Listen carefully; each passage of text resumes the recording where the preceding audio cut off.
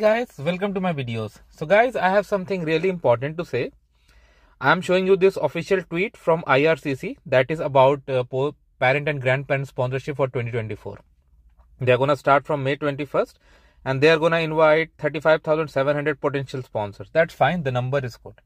But the only thing that really concerns me that still they are using the pool of 2020. So after 2020 and now we are in 2024, 4 years have passed. So definitely in these 4 years, many changes have happened, right? Many people, I should not say, but that's reality, especially with grandparents, for whom interest was submitted back in 2020 may not be in this world anymore. First point.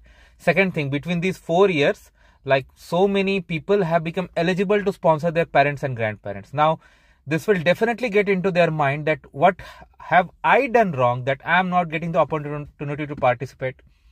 In my opinion, again, I am not a government body, I am not a decision maker, but in my opinion, there should, like, instead of using the data that is more than 4 years old, a new pool should be created. It's okay, you are doing lottery, absolutely okay, but have a pool where whoever is interested, somebody who had submitted in 2020, they haven't got yet and they are still eligible, they still want to invite, they can also participate in the pool.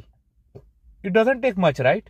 Or at least if you don't want to give them the trouble of expressing their interest again, fine, but open the pool and let others, those who have become eligible in these 4 years, to go ahead and add